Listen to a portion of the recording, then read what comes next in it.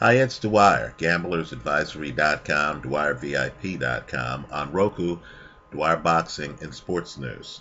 Remember, the opinion you should follow should be your own. Just consider this video to be a second opinion from a complete stranger online. I like underdog Sam Soliman over unbeaten favorite Dominic Wade. Right? Understand Wade is a greater than 2-1 favorite. I personally believe that he might not be ready for Sam Soliman. I'm going to hedge the play, and I believe the play has to be hedged because Soliman had an injury in his last fight against Jermaine Taylor and hit the canvas 3 or 4 times.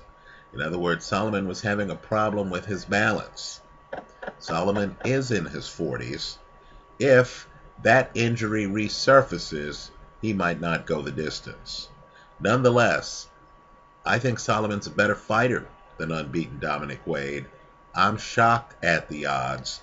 I like the underdog to win this fight, but I'm going to hedge the play with Wade by KO. Right? Understand what this means. If the fight goes the distance, and if the greater than 2-1 favorite wins the fight, you lose it all. Right? Let's talk about it. First, the styles.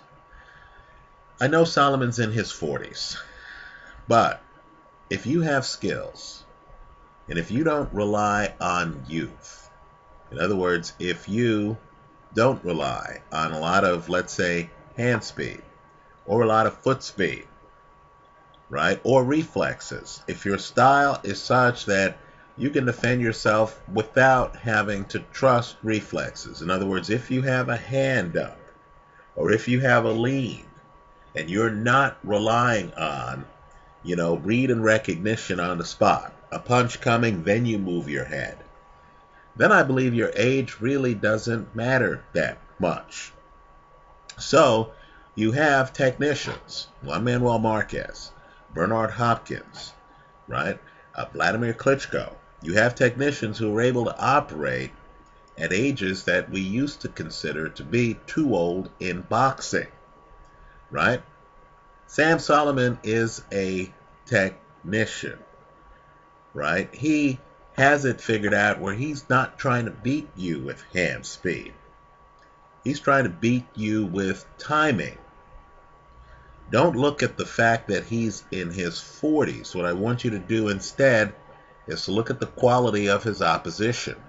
Understand there is a huge gap between these two men. Sam Soliman's last 2 fights, you don't even have to go back that far, were against Felix Sturm and Jermaine Taylor. Right? You're talking about fights for the IBF middleweight championship against guys who had been champions earlier in their career. Right? To give you an idea record-wise, Felix Sturm 39-3 at the time of his fight against Sam Soliman. Jermaine Taylor 32-4.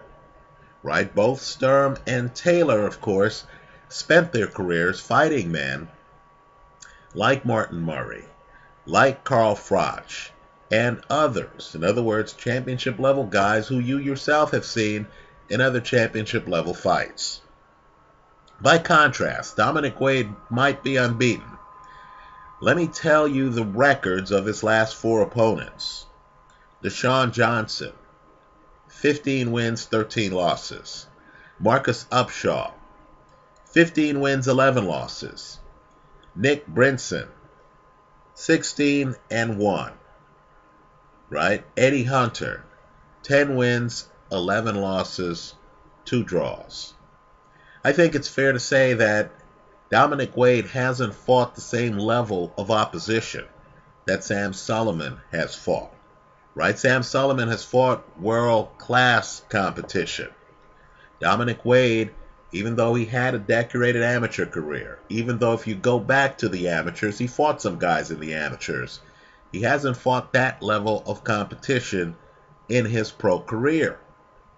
Right? Yet, he's supposed to be a greater than 2-1 favorite. Understand, Vegas is telling you that if these guys fought 3 times, Wade would win at least 2 of the 3.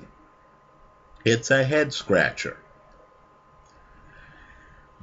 Let's talk about the styles too, because I believe they give Soliman a clear advantage. Understand, Soliman has a rare gift in boxing. It's rare. He's an off-cadence fighter.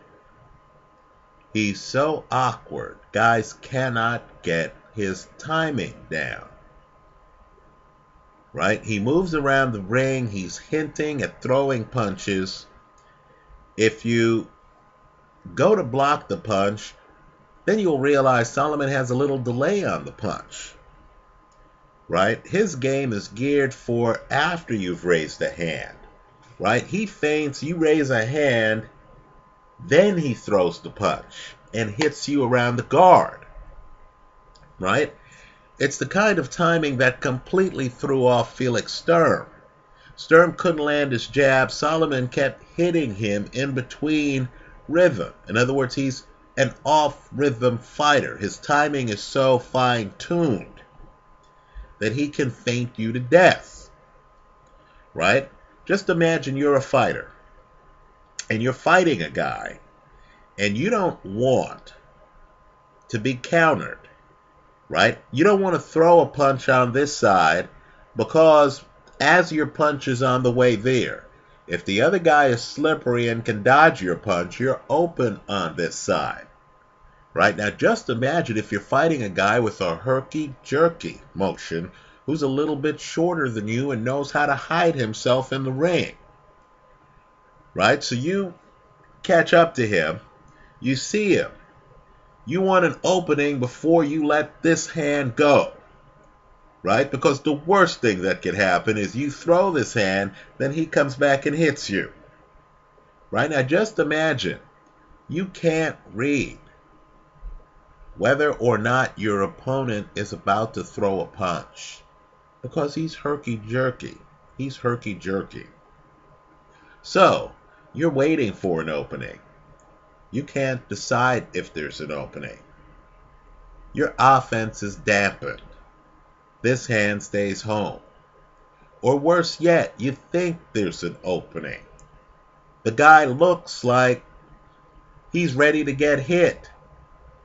You start to throw the punch, and then there's a delay. The guy throws a punch back with a loop. You miss your shot. This guy hits you, and he does that all day. If you look at the Jermaine Taylor fight, you're going to notice that Taylor was losing those early rounds. Right? Don't trust the judges' scorecards. Trust your eyes. Soliman, when he's healthy, this is his most recent fight, is beating Jermaine Taylor. Let's be clear, too. Soliman goes into that fight as the IBF World Middleweight Champion. In other words, 2 fights ago, Soliman held the belt. Right? Just 2 fights ago, the fight before last. Right? Soliman wins the belt. So, my point is this. Soliman's a world-class fighter. I look at Wade's feet.